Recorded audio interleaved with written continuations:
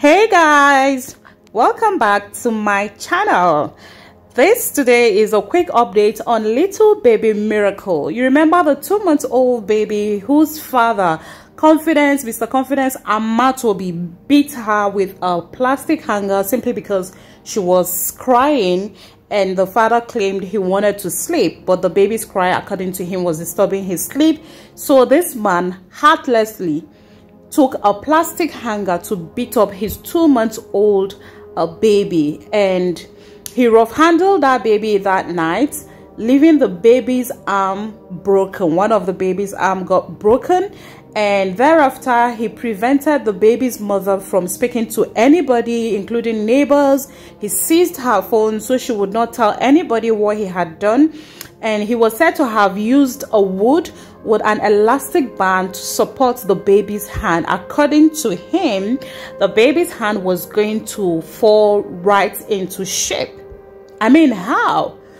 After some days of the mother and baby deprived of their freedom of movement, the mother finally got an opportunity to step out of the house when her husband went to work, and she spoke to a neighbor, and the neighbor helped them out. As you know, the baby's hand had to be amputated because it was already getting rotten. So for fear that an infection may get into it and spread to other parts of the baby's body and blood, the pediatrician had to get it amputated, and we were excited that at least the baby's life was saved, you know. But it is unfortunate to announce that little baby Miracle has given up the ghost. She did not make it afterwards. She died, sadly.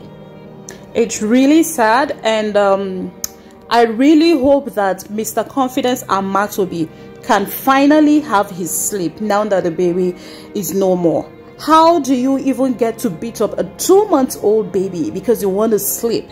Why did you even have to engage in any unprotected sexual relationship with the mother if you knew you weren't ready to father a child? It's so sad. He's still on the run, but we hope the police get him and arrest him. He really needs to pay for what he has done. It's really sad. So guys, if you haven't subscribed to this channel, please do well to subscribe and turn on your notification bell so you'll be the first to know when next we'll upload a story.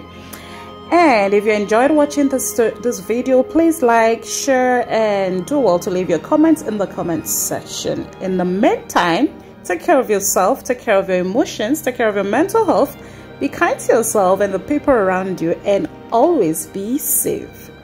I remain Dr. CK Olukun, and I love you all.